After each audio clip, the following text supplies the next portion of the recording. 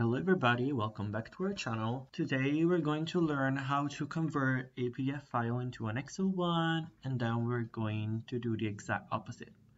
So we're going to go on the I Love PDF website, which is a really great website that enables you to convert all sorts of files, especially the PDF ones. So here's all the options offered by I Love PDF. As you can see, there are many involving Word and Excel, and we're going to focus on the Excel to PDF and PDF to Excel today. So let's click on the option that we want to use, and then we can select a PDF file both from Dropbox or Google Drive or our own computer. I'm going to select a PDF file from my computer. Remember that you can add to it other pages both from Dropbox and Google Drive and your own computer once again. Then we're going to hit the Convert to Excel button. It's going to take a few seconds, and then the conversion has taken place and you can download it on your computer just by clicking this big red button.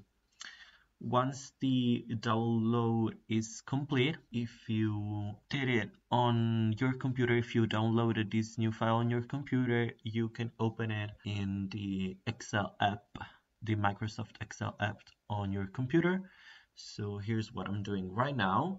And we're going to do this just to make sure that everything went over smoothly. So this is our newly converted file with all the data from the PDF file. Now in the second part of this video, we're going to do the exact opposite.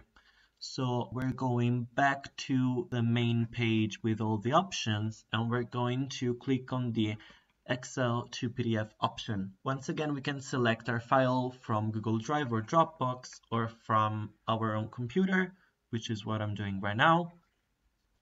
We're going to take our newly made Excel file, and we can add other pages to it from our computer or Drive or Dropbox. Now we're going to hit the Convert to PDF button.